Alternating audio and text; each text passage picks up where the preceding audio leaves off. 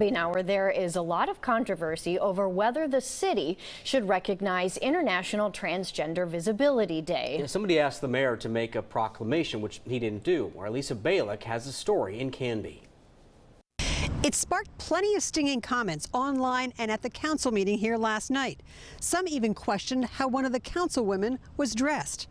There have been hurtful things said, typed, written these last 2 weeks. Canby's mayor says he's appalled at what's unfolded in his community as citizens' comments are shining a light on intolerance. Trans Day of Visibility isn't meant to put transgender people up on a pedestal or claim that they are in any way better than anyone else. It's a day simply meant to recognize our struggles, celebrate our journeys and accomplishments, and acknowledge our existence. If you were to proclaim a special day for transgender people, then in order to be fair to the rest of your citizens, you would need to declare a special day for transsexuals, bisexuals, heterosexuals, and virgins. The list goes on. It started when Councilwoman Sarah Spoon forwarded a citizen's request to the mayor to have the council recognize International Transgender Visibility Day. The mayor decided not to bring it up for discussion, but word got out he chose to shelve it.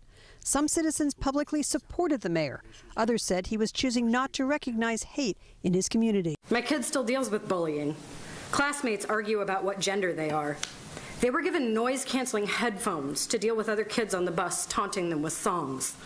Some tell them to their face that if they believe they're trans, then they must not exist at all. Councilwoman Spoon got home from the meeting last night and found a rash of comments online about what she had been wearing. I certainly never thought when I bought this dress and was excited to wear it that people would care more about that than the conversation about marginalized communities. She was criticized for wearing a Captain Marvel dress that she says had nothing to do with championing transgender issues.